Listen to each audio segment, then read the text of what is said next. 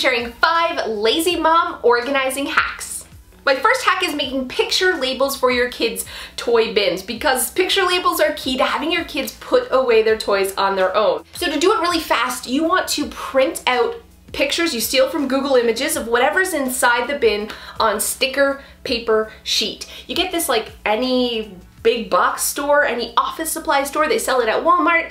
Print it off and stick it on your bin. You're gonna have beautiful custom labels that will definitely entice your kids to put their toys away. My next hack is totally using a dollar store shoe organizer to like contain all your kids' little stuff. Millions of Beanie Boos, action figures, Barbies, whatever it is. Throw those on the back of their door with one of these dollar shoe organizers.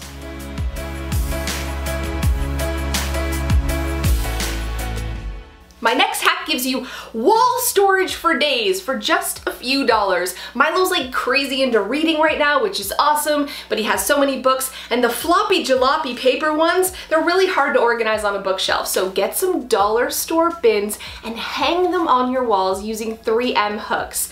Not only does it look kind of cool, it's super fast and easy, and you get a lot of organization for just a little bit of time and money.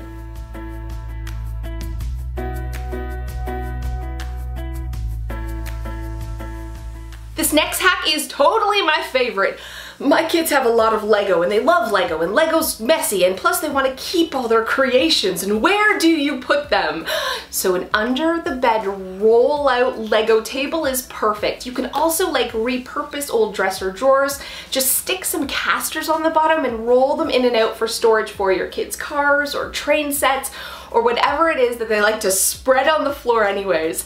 When they're done playing, just kick that rollout right under the bed and it's tidy and clean. Joe made this awesome rollout using scrap wood that we had. It was left over from a delivery box, actually, like a crate which a scrap box came in, and he used it to fashion this fabulous rollout thing by sticking caster wheels on the bottom. I'm so in love with this quick, easy hack.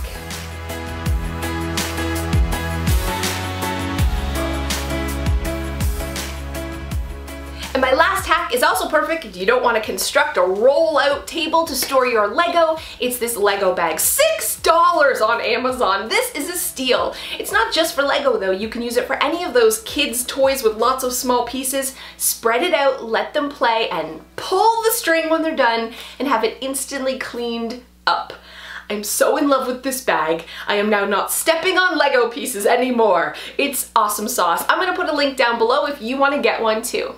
So thanks so much for watching. If you want more lazy hacks, don't forget to give this video a thumbs up, and I'm gonna put a link to an old lazy mom hack video that I super love, and I know you will too. I'll see you guys next time. Hey guys, thanks so much for those of you who have stayed to the end. I've recently been told by many people, not recently, probably for the past 5 years, that I dress kind of old. And that's the truth. I do.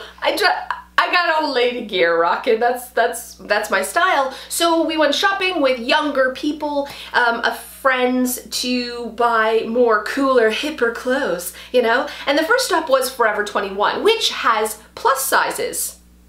It doesn't matter the size. Crop tops and tube tops are not made for this body. I also learned about something called bucket pants. If you just don't. Bucket pants should not be worn by me. And so they come up to your boobs, and then on top you're supposed to wear like a tube top or a leotard, you know, like where you dance and you do jazzercise in. You know what I'm saying? They sell these things. They sell these things. So I crammed myself into one. It was not pretty. And also a sleeveless tube, but croppy. I'm getting just, it was as bad as you're picturing, worse. So then I was like, they were suggested, you know, a strapless bra. So I could wear things without tops, which I should never do. But anyways, and I said, these are an E, my friends. This is the thing that small people don't understand. Big boobs, they need reinforcement to hold, especially 40-year-old large boobs. And so the best strapless bra in the world, I put one on, still look like an inner tube when you're at the pool. Okay, that's what I looked like in this tube top. I just, woo! And so it was eye-opening for them because I was a small person for a lot of my life, and then I became a large person. I gained 120 pounds. And I know what you're saying, why don't you just lose weight? You'll be easier to find clothes. Shut your cake holes. But it was so eye-opening to me to see the difference. There's all of 4 stores that sell plus size clothing in my city, and you're either, it's party tents, or the bigger the size go, the longer the legs and arms get for some reason. Like you're a weird alien body. Like if you have a junk in your trunk and a gut, you must have 6 feet long legs too. And so it was 4 hours at the mall, and they looked broken and defeated at the end of our shopping trip, which made me so happy because that's just, that's my life. That is shopping as a big person. So I thought I'd share that with you. I don't know why, because maybe it's the struggle. I think someone needs to come out and make a clothing line. And I know Melissa McCarthy did it, but have you tried them on? Everyone, I love her. Have you tried on her clothing? Have you? Anyways, they need to make a clothing line that's like actually fits women. The bigger you are doesn't mean the longer your legs are. And we have boobs, but we have a waist. It's in there. So we don't want a big tent. We don't want a moo-moo. Let's say we don't want a moo-moo. What am I yelling about? I'll see you guys next time. What? What?